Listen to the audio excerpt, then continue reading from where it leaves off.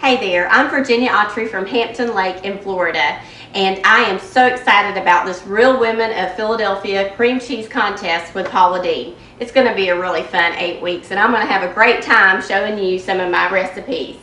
We're on week 1 and we're doing a side dish, and so I chose macaroni and cheese. I have to take that everywhere I go. Everybody requests it, so I gave it a little fun name. I named it Feel Good Macaroni and Cheese because it's a good comfort food, makes you feel good to eat it. Phil, P-H-I-L, for Philadelphia, Philadelphia cream cheese. So Feel Good Macaroni and Cheese. So what we're going to need for this is to saute an onion in a little bit of butter, and then we're going to make a roux. And a roux is a really easy thing to make. It's flour and butter, and you mix that together, and it gets really bubbly, and then you're going to add in your milk and a little seasoning, and then you have a white sauce. To that, we're going to make a cheese sauce with some cheddar cheese and some Philadelphia cream cheese. So let's get started on that. So what's going to start us off is that sauteing that onion in a little bit of butter. So I would say probably about a tablespoon. And I'm going to go ahead and put that into my pan. And probably on about a little bit of a medium heat. And I chopped the onion already. Good gosh, y'all, I'm nervous on TV. I can't do that and not chop my fingers off. So I've got a little onion here, small one. I would say small to medium onion. And we're just going to saute this until it's translucent. We really don't want to brown it. And so while that's going, I'm going to go ahead and switch burners here. Put it on this burner so I can be a little bit closer to you. And we're going to start that cheese sauce I was talking about.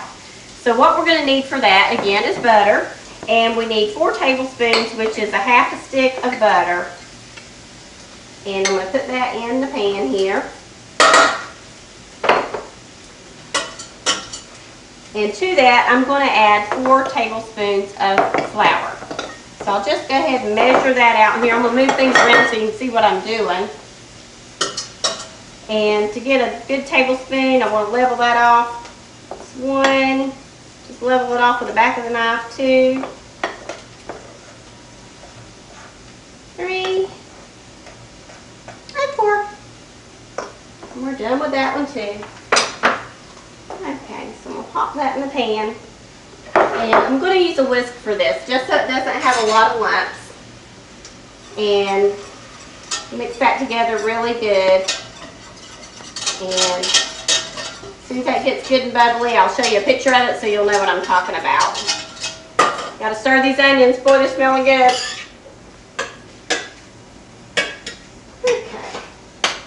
Well, I've been cooking since I could stand in a chair. I never really liked too much of what my mama made, but I pulled a chair up to the stove and started cooking myself. So, wasn't long I thought I was the queen of the kitchen, that's for sure. Alright, I want to get a shot of what's going on here. So here's that 4 tablespoons of flour and 4 tablespoons of butter. And it's good and bubbly. It's cooking a little bit. And we want it to cook a little bit because if we don't, it'll be real floury and won't taste good. And here's these onions sauteing, and they're just about translucent. So I'm going to cut those off, and they'll be ready for us to put into our sauce. Now, okay, so we're ready to add the 3 cups of milk. And whisk that together.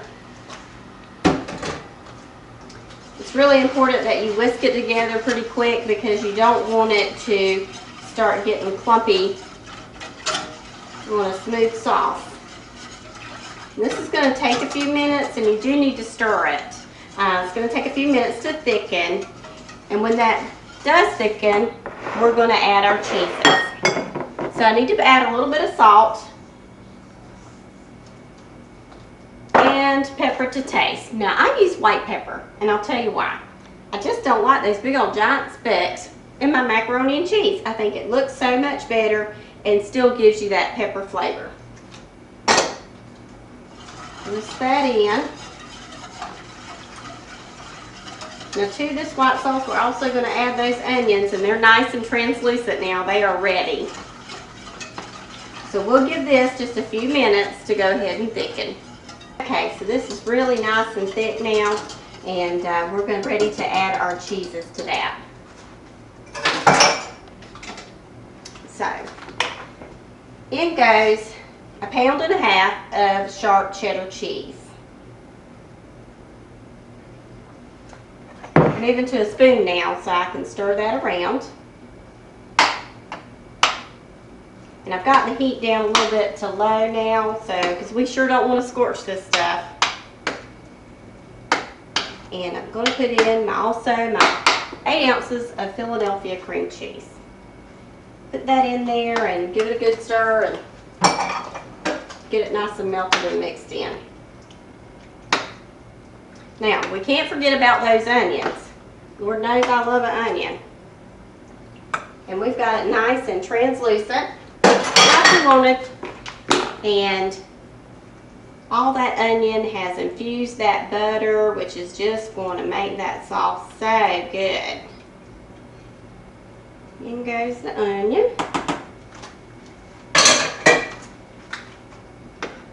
We'll keep stirring this so it'll all mix together. Smelling delicious in here. I wish y'all had some smell-o-vision. Okay, I pre-cooked my pasta and I've got it here, and I'm going to put it right back into the pot that it came out of. That's the way I don't have to dirty another dish. Another good tip from Aunt Virginia. I'm full of them. I'll try to share them with you as I go along. No need to dirty every dish in the house. Okay, now we've got this cheese sauce nice and ready to go. I'm going to pour that right over my pasta. And stir it all together. And I've already sprayed this pan. This recipe makes a 9 by 13 pan full. And I like those big noodles, you know, because you get a little cheese sauce in with the pasta, like soaks it up really good. Give it a little stir here. In the pan she goes.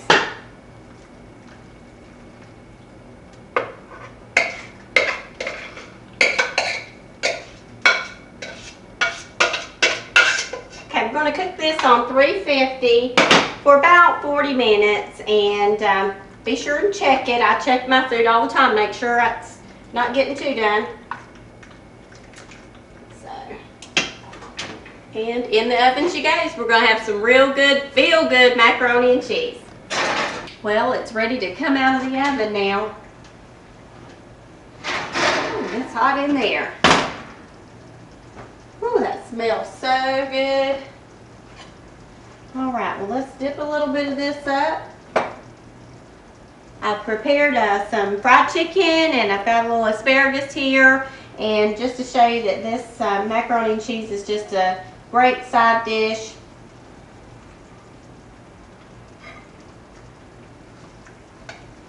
Wish y'all could hear this just a bubbling.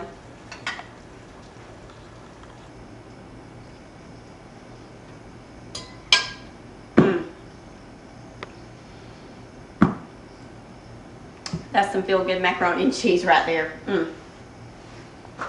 Thank you so much for letting me share my recipe today. I'm certainly looking forward to next week. And again,